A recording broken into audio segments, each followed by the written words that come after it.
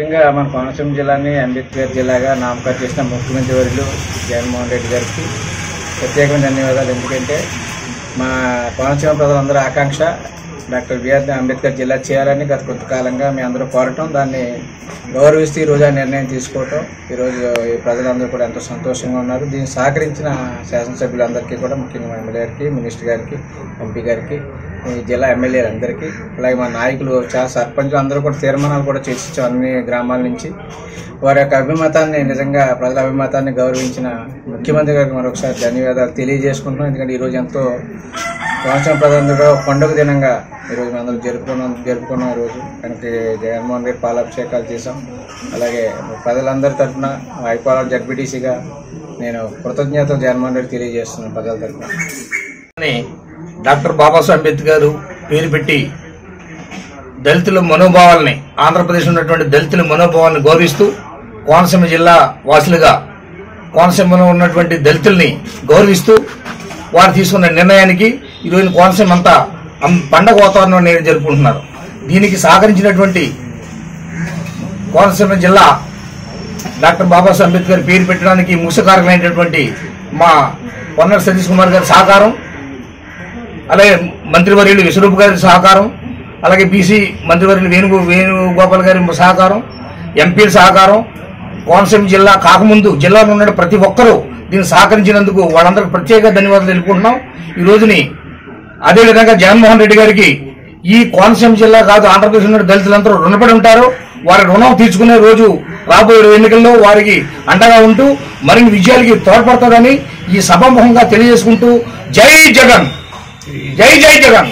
ఈరోజు ఈ పత్రికా సమావేశం ఏర్పాటు చేయడం పత్రిక ప్రింట్ అండ్ ఎలక్ట్రానిక్ మీడియా వారికి స్వాగతం చెప్తూ, మరి ముఖ్య ఉద్దేశం ఏంటంటే ఈవేళ జగన్మోహన్ రెడ్డి గారు కోనసీమ జిల్లాని అంబేద్కర్ జిల్లాగా నామకరణం చేసి ఉన్నారు కాబట్టి ఆయనకు ప్రత్యేకమైన కృతజ్ఞతలు తెలియజేసుకుంటూ, మరి దీనికి ప్రత్యేకంగా గత 2 సంవత్సరాల క్రితమే మన శాసనసభ్యుల వారు పొన్నాడు వెంకట సతీష్ కుమార్ గారు భారీ బహిరంగ సభలో మత్స్యకార భరోసాలోనే ఈ యొక్క మనోభావాల్ని ఆయన వ్యక్తపరచడం జరిగింది.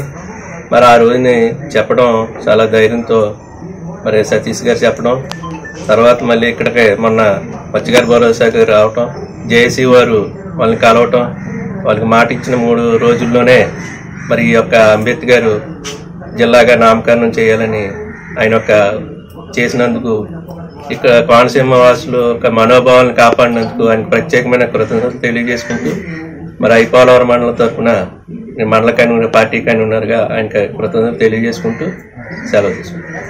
తెలుగు 99 న్యూస్ ఛానల్ని సబ్స్క్రైబ్ చేయాలని మనస్ఫూర్తిగా కోరుకుంటున్నాను. Please subscribe Telugu 99 news. ప్రతి ఒక్కరు సబ్స్క్రైబ్ చేయండి. ప్రతి ఒక్కరింట్లో కూడా న్యూస్ ఇప్పుడు వస్తున్నటువంటి వేడి గరం వార్తలు కావాలనుకుంటున్నారా? తెలుగు 99 న్యూస్ చూడండి, షేర్ చేయండి, కామెంట్ చేయండి, ఇంకేమైనా చేయాలనుకున్నా చేసేసి అందరింట్లో ఉండేటట్టు చేయండి ప్లీజ్. ఓకేనా? Thank you, bye. Me funny కవలరీ, Jabardasth funny. Hi viewers, please subscribe Telugu 99 news.